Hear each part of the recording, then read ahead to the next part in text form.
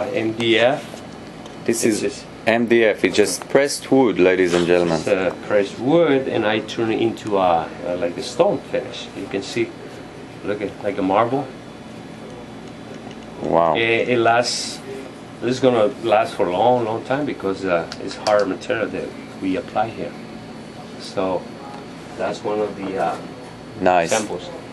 Now, and can you tell us what happened when you go to, we had a lot of situations, we had few of them where you went out to see a gate that was painted incorrectly, even though it was a new gate, only a few months old, and what do you usually find that happened when the work is not done correctly when it comes to the paint? Well, sometimes there's a problem when you don't communicate well with the painter or the wood refinisher. Because sometimes they say, well, I have a lot of years, many years experience in painting, but once they start doing the work right there, they're confusing materials. Sometimes they don't even know what kind of material they use. So I recommend to use the right material for that different type of wood, And also, you gotta be good on, like I said before, oriented on details.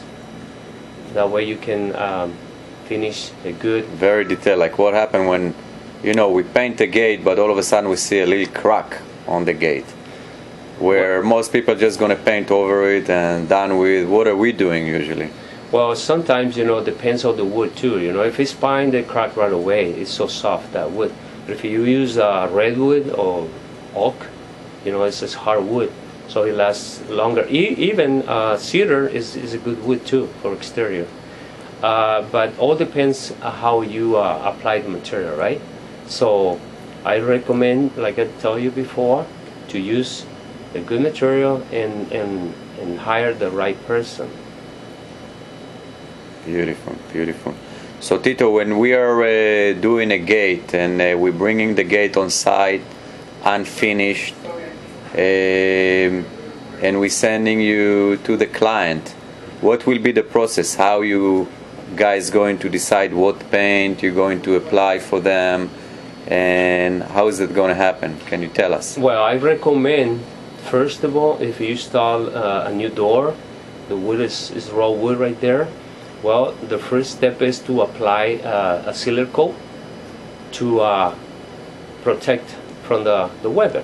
And then after that, you let it dry for about 24 hours, and then you can sand it over, and then you can start staining any color you want. After that, you apply a sanding sealer, and then you can use a marine varnish for exterior, which is really good material. It lasts longer, and is one of the expensive materials that I use for many years, and that protect the exterior wood.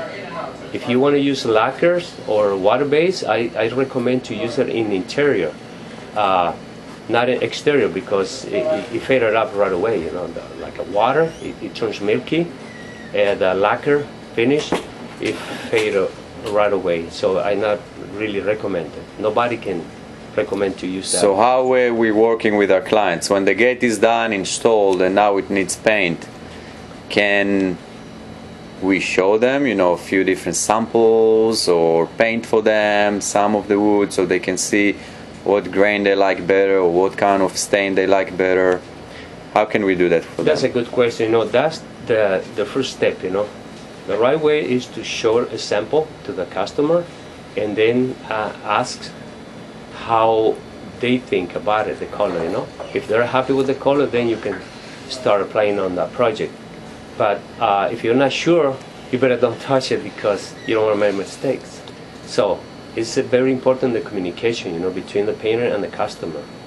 That way everything can run smooth, Okay. So what can we wish for the clients and you to have? Well, after all, it's fun. If you do the right thing, you're gonna have fun. You're not gonna have any problem at all. So, like I told you before, communicate with the customer, and everybody's gonna be happy. Woo! We like that. Thank you very much, Tito. Have a great one, and see you on the job site. Let's have fun. I'll see you soon.